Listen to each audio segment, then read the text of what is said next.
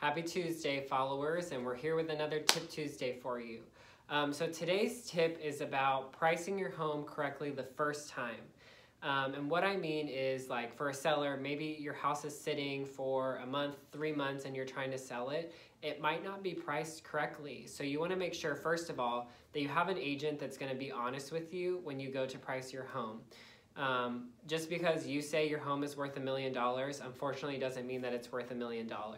So we want to make sure to price your home at a price that's going to make it move quickly and sell fast, because that's what's important to you, to get your money or to pay your mortgage or to move into your next home if that's the goal that you have.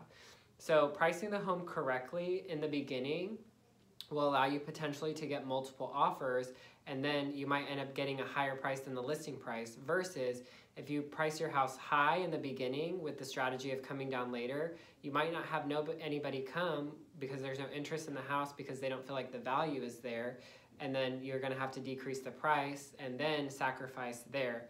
And you're also going to be paying longer holding costs or delay the move or things of that nature because it wasn't priced correctly in the first place. So make sure you're getting the right agent to help you out, and let's make moves to get you home.